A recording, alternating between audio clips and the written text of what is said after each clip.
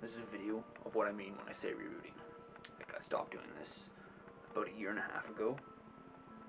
But what you do is you take, like, if your root's like a little loose and shit like that, yeah, like this one, you take it and you freaking put a hole through it, and then you take the dread and like run it all through the base of it, so it will pull it all closer to the scalp. But what it does is it kind of makes it in halves.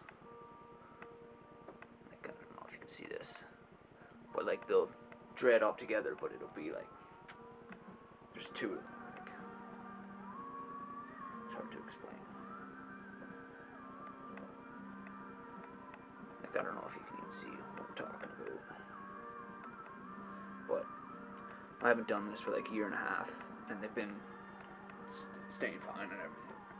And then some in Congo, I've got a nice one going here. This one's, I like it.